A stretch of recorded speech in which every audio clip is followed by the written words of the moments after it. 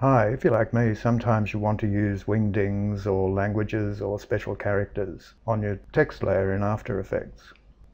The best way I've found of being able to look for them and see exactly what you're trying to get is, if you go to your Start button, where it says Search Programs and Files, start typing in Character Map.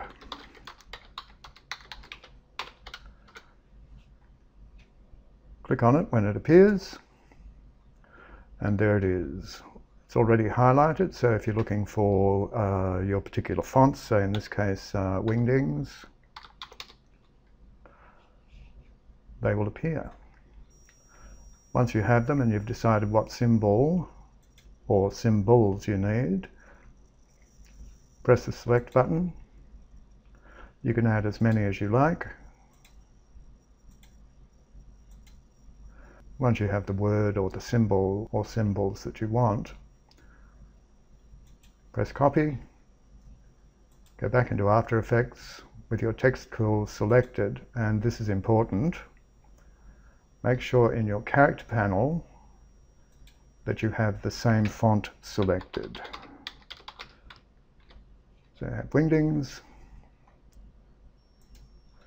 and Control V. And there you are. If you're having trouble viewing your character map, then open up your Start button again and type in Magnify, and your magnifier will come up and you can use that as well. What I find also useful, though you don't need to use it, is a font viewer program.